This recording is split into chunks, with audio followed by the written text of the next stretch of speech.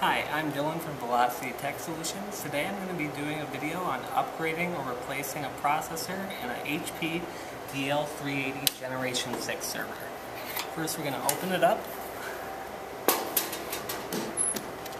We'll remove this little bracket that keeps this entire thing in place. Remove the shroud. And pull this up.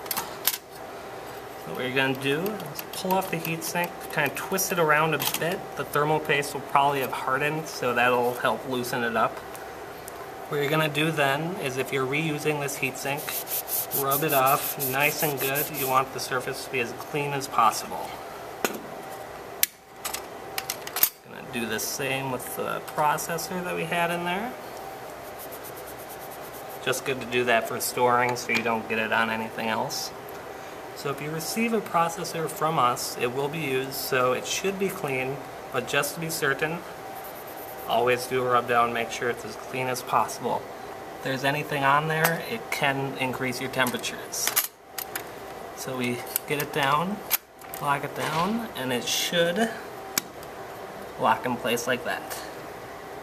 Now when applying your thermal paste, there's a few different methods people do. I personally just do a thin line down the long end of the processor.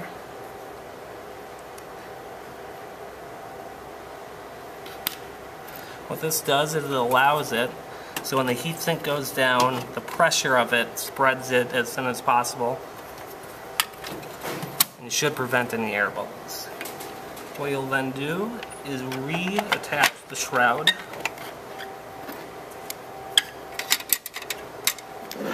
Reattach this little bracket to lock it in place. We'll put back on the cover, and when you boot back up the system, it should be good to go with your new processor and all set.